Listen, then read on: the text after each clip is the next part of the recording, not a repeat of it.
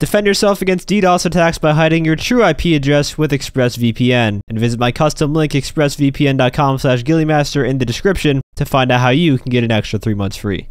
It's been 2 years since we got a new helicopter in GTA Online. The last one was of course in the Caprico heist, that was the Annihilator Stealth, and we of course know how that went down.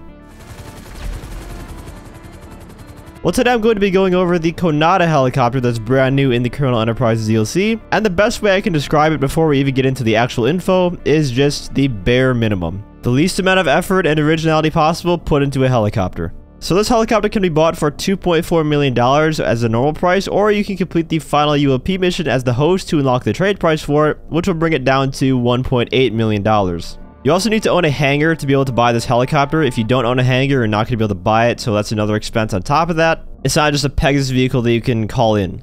It does have some upgrades you can put on it, like armor, engine, handling. There's some cool liveries, including a GTA 4 throwback livery with the Higgins Heli Tours one. That's the one that I put on it. But for some reason, we can't put countermeasures on this new helicopter. Why is that? Why are we getting a helicopter that we have to store in the hangar, that we have to take up one of our 20 slots that for whatever reason we don't get increased at all? We don't get any new storage for the hangar. For a helicopter that does not have countermeasures available to put on it. They went out of their way to add countermeasures for the Sparrow helicopter that didn't used to have them in this update, and in the same DLC, they add in another helicopter without countermeasures. Like, I just don't understand, man. You're telling me they couldn't put in at least a little bit of effort to add them for this new helicopter? It doesn't make any sense. But Ghillie, it's meant to be a civilian helicopter. Civilian helicopters aren't meant to have countermeasures. Okay, then why do the Alpha Z1 and Howard planes have access to flares and chaff countermeasures? Those are stunt planes, not combat planes. That logic makes no sense. And it's fucking GTA, for crying out loud. The city's a war zone. Give us the option to protect our aircraft.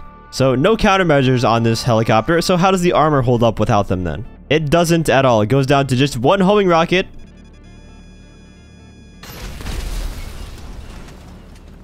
Or 3 explosive rounds. So it's basically a sitting duck in the air.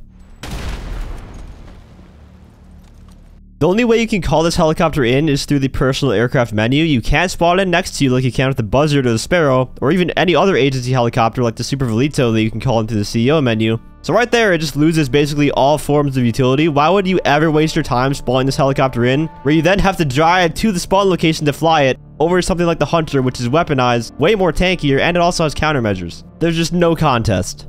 And if you really needed a 4-seater helicopter, just replace the Hunter with the Akula then. Still gonna be a way better option. Also, more proof that this helicopter had so little effort put into it. It has sliding doors on the side of it, or at least they look like they should be able to slide. They're stuck open. You can't close them no matter how hard you try. They didn't even bother to animate the doors to be able to close when you get in.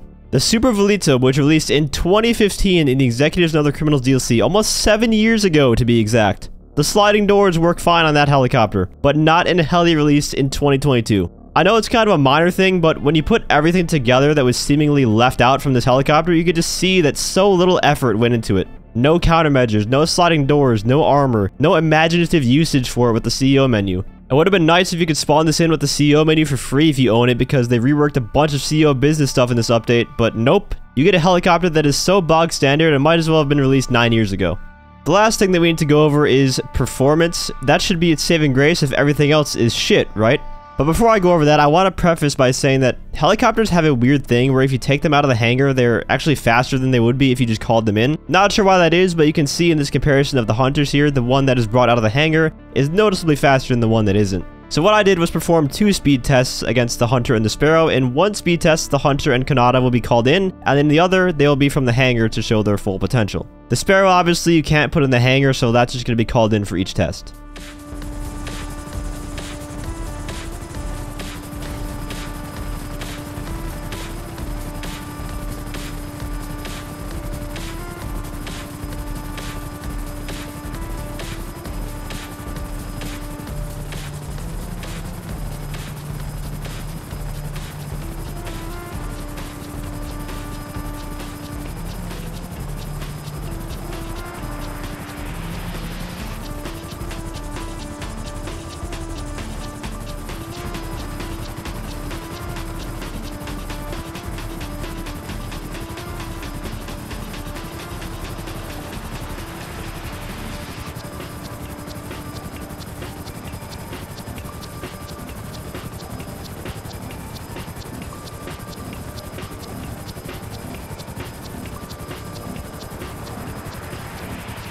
The new helicopter is fast, don't get me wrong, but it's not that much faster than the Hunter, which is overall just a much better choice. Or even the Sparrow, which you can spawn in next to you in an instant. There's just no reason to take out the Conada. And the final performance test was to see how fast the Conada could gain altitude compared again to the Hunter and Sparrow.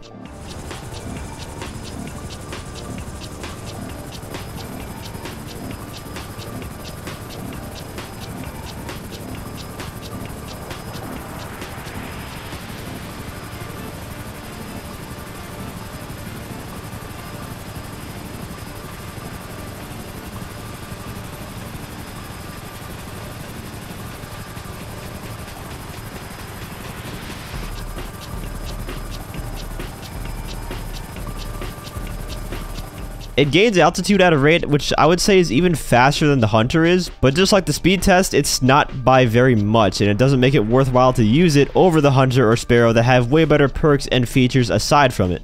You could argue it's solely meant to be a transport helicopter, but at the same time, you need transportation to get to the spawn point of the helicopter to even use it to begin with, because you can't spawn it next to you. So what you'd most likely have to do is spawn in the Sparrow, and then from the Sparrow spawn, you'd have to fly your Sparrow to the spawn location of the Conada. At that point, why even bother with the Conada? Why wouldn't you just use the Sparrow? Let me give you guys a quick concept I came up with that would make this helicopter a whole lot better. And it's not even giving it weapons or turning it into a Buzzard Mark II like I made that one video about. As awesome as that would be, it doesn't even need that to make it good. You just need 4 changes or so to make this helicopter really cool and useful as an agency-style transport heli. Number 1, make the sliding doors actually functional.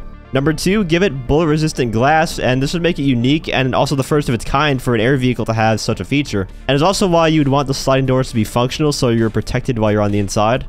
Number 3, let us spawn it in next to us through the CEO menu or whatever menu, honestly. It doesn't matter, just let us spawn it in next to us. Maybe they could even let us call ULP so we could spawn it in next to us, and that would fit with the lore because the Conada is meant to be like an agency IA helicopter. And now that I think about it, that could have been a dope reward for completing all the missions, being able to spawn in the helicopter next to us by calling him. And number 4, give it a lock-on jammer. It would make this helicopter one of the best ways to get around the map. It of course wouldn't replace the Sparrow because the Sparrow is armed, but it would basically be the safest way to use a helicopter in the entire game. Having a helicopter with a lock-on jammer would be so perfect. And I can't really think of a valid argument against having an unarmed helicopter with a lock-on jammer. Anyone that argues against that would basically just be an asshole pressure griefer that relies on lock-on missiles. Let me know in the comments if you guys would be interested in a helicopter like this. And then of course you'd have the bullet-resistant windows, which would give it some protection from being shot at too, both by AI and other players. Shit, if we had a helicopter that had all these abilities and we could spawn it next to us, I'd pay like 3 to 4 million for it. And I know how much Rockstar and Take-Two love to make things really expensive in this game. Well, there you go. There's an expensive toy that I'm sure a lot of people would buy.